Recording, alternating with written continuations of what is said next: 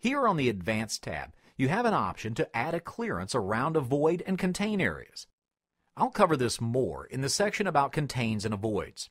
Also, I'll hold off on explaining the Z-limits option as they're fairly advanced. For now, I'll switch to the Posting tab. On the Posting tab, you may have several options that may be different than these here depending on what post processor you're using. To make changes here, just click on a box and you'll see a drop-down list appears with the options you have to choose from. The options here under the Optimize tab can save you a lot of machine time on certain types of parts. Let me switch to another part to illustrate. Here I have a rough mill and a contour mill operation for these pockets.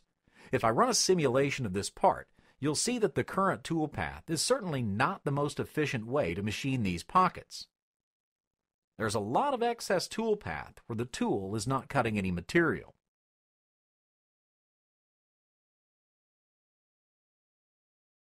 To improve this, I'll edit the definition of the rough mill operation and go to the Optimize tab.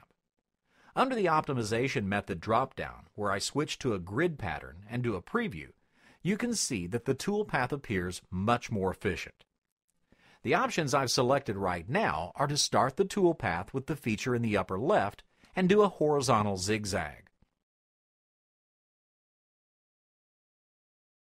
I can select vertical instead of horizontal, and if I select zig, you'll see the tool path returns back to the side before machining the next row.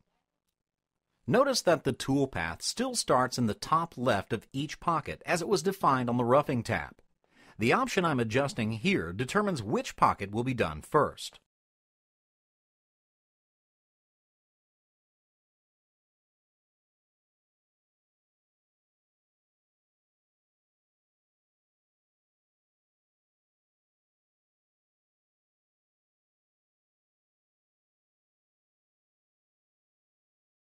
The bandwidth option tells CAMWorks a distance in which to look for additional features that are not parallel to features within the normal tool path. You can see that these pockets are spaced 1.5 inches in this direction and 1.25 inches in this direction. If I enter a value of 1 inch and 300 thousandths for the bandwidth, the pockets that are spaced 1.25 inches fall within this range. When I press Preview, you'll see the toolpath updates and goes to the pockets within the range and moves back to the normal toolpath.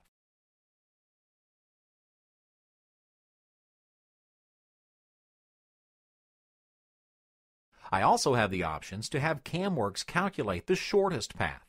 When I select this, you see that these options are now grayed out, and the only option I have is for the start point.